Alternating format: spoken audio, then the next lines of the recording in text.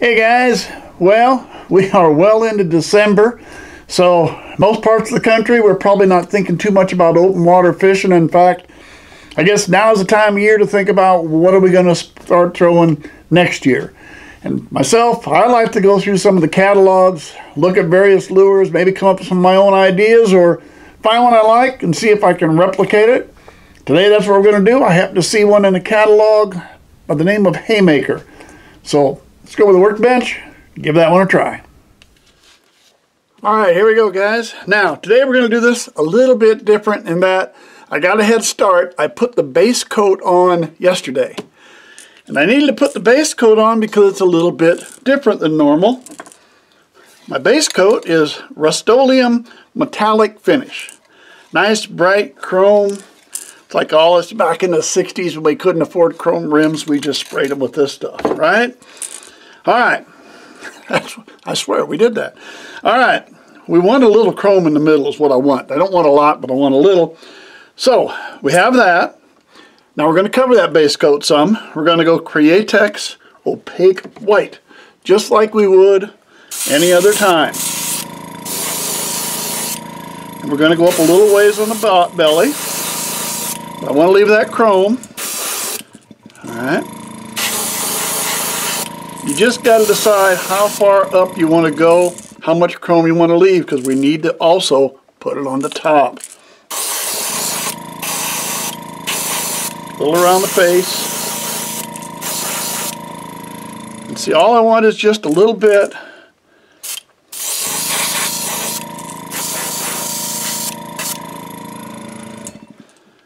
There we go. Just leaving myself a little in there, putting my white all the way around it. And it can vary how much chrome you want to do. And this style of lure, what we're doing here, because of all the colors we're going to use and everything, you might end up using a wider lure like this, where if you had like a little 1.5 that's pretty skinny, might not work quite as well. Hang on, I'm not quite done yet here. There we go, a little bit more on top. Alright, now I'm happy with it. It's probably not going to be the same on one side as the other, but that doesn't care. The fish only sees one side. Alright, let me clean this up. We'll start on those colors. Alright, now we're going to come back for the belly. Now we're going to come back Createx Pearlized White. I like the pearlized, so we're going to put pearlized on the belly.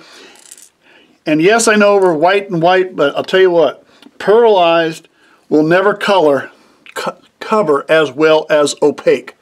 Try to put that pearlized on without putting the opaque underneath it, ain't going to cut it. Just won't work. Alright, so we got the pearlized. Let's do a little pearlized on the belly. We can cover everything we did before. It won't matter because, look at there. Here, I'll show you. Just an idea. Right over the side. Doesn't really do a whole lot. Might dull it just a little bit. It might have dulled the shine a little on that side compared to that side. But as you can see, the pearlized is not going to cover. You've got to have that opaque to cover. All right, let me clean this out. We'll move on. Next in line for our colors. Createx Transparent Orange. You could use opaque orange, whatever you want. I happen to have transparent. I don't even know if I have opaque orange around, to be honest with you. I'm usually using transparent. We're going to go from the bill to the hook set as usual. I might let it go back a little more, I don't know. I just want that little bit of orange on the belly. I want to leave that white up there like I usually have. That's going to be enough. That's it for that. Clean out, move on again. Alright, we've got our white and our orange on the belly.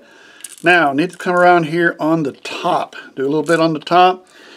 We're going to go back Createx Opaque Yellow. So I'm going to go with the opaque instead of the transparent. Now, I want to cover all the white, and if I get a little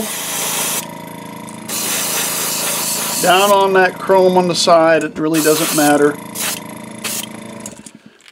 There, that's all I want on that. Alright, got that. Now, still got one more, well, two more things to do, but one more color. Clean up, we'll go to that. Okay, our next color. Going to move on. Walmart. Going to switch to Walmart paint, which means we're going to have to thin it. And this is burnt umber. Walmart burnt umber. Well, we get all the flakes out, don't we? There we go. Get more. Let me get rid of all that stuff. There we go. Get all those flakes out of there so they don't end up. Burnt umber. Or if you're a country boy like me, it's mud brown. Brown, some sort of a brown. I don't know. Now you can see I put a little water with it. You're going to have to thin it down. There's plenty of things you can buy to thin it. I just use water. I've gotten by with that. Seems to work. The key is getting it thin enough to shoot, but you don't want it too thin either, especially in this situation. I think we're going to try. I think we're going to make it here. We'll see. Let me spray some out here and see what it looks like, and we'll know if this is going to work or if I made it too thin. And how do I know? I'm just going to spray some and see what I think.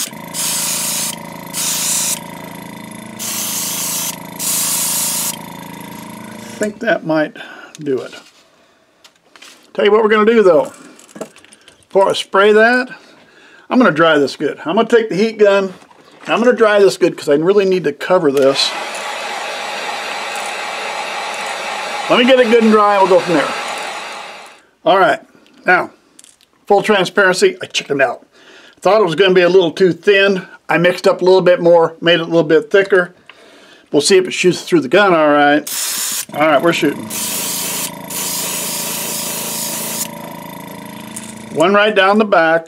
And I'm not going to get, I just wanted that darkness. I don't want it to go, I can see a little of the yellow through, and that's fine by me. I'm going to let that go. I wanted it a little dark here because I'm also going to darken up the face. So I want the side profile to get a little of the dark, but I really don't want it to be real overpowering in this one. Why? Just because I don't want to. I don't know. All right, let's get a little more on that face. A little more on the face on that side. If you notice, I'm shooting to the front, so I tried to keep some off that. I splattered a little bit there. That's my fault. I did that one. All right. I'm seeing more yellow here. Let's get a little bit more on this side. There we go.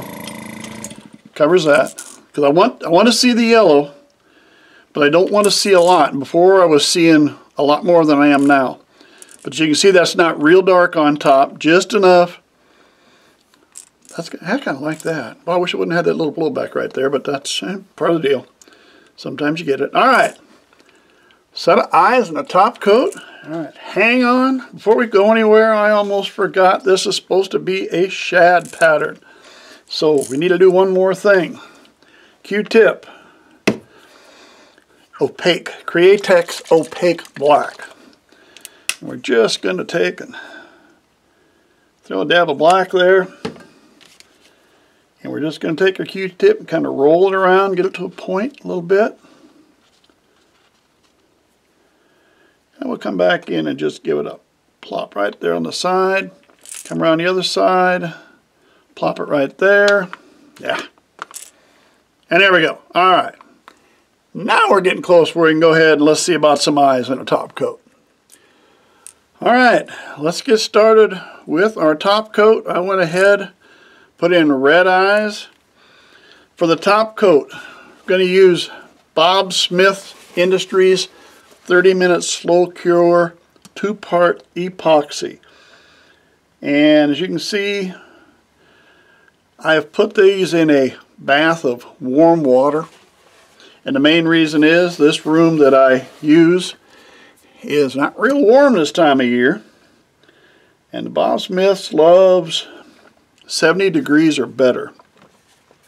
So I find this time of year, I like to put them in hot water, warm them up, and it takes a lot longer for it to cure that way, or at least it gives me plenty of time to get it on the lure. And I've even taken these, and just beforehand, I just took the heat gun and kind of went over these with the heat gun a little bit just to warm them up, make sure they're warmed up. It always tells you got 30 minutes, but it never seems like it really lasts that long.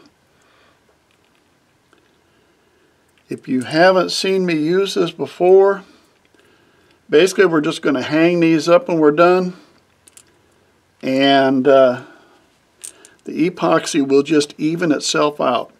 If you have a turner, you know, a lot of guys are pretty fancy about this. They've got the turners and everything. They'll put these on and it'll turn your lures as you go to even them up.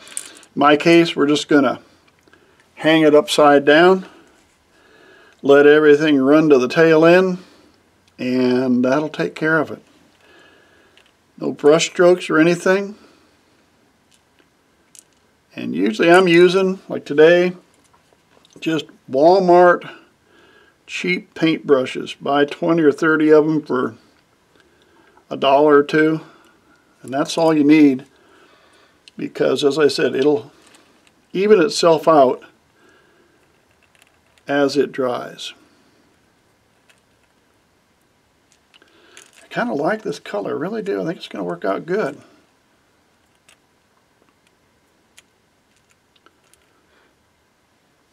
Guess I should make sure I'm holding this in front of the camera, right? I always remember to put it where I can see it, but I got to remember I got to put it where you can see it.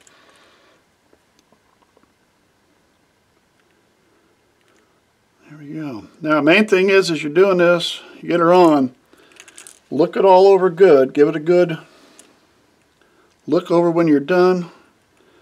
Make sure you didn't miss any spots, because if you did, now is the time to correct that. So really good light so you can see well.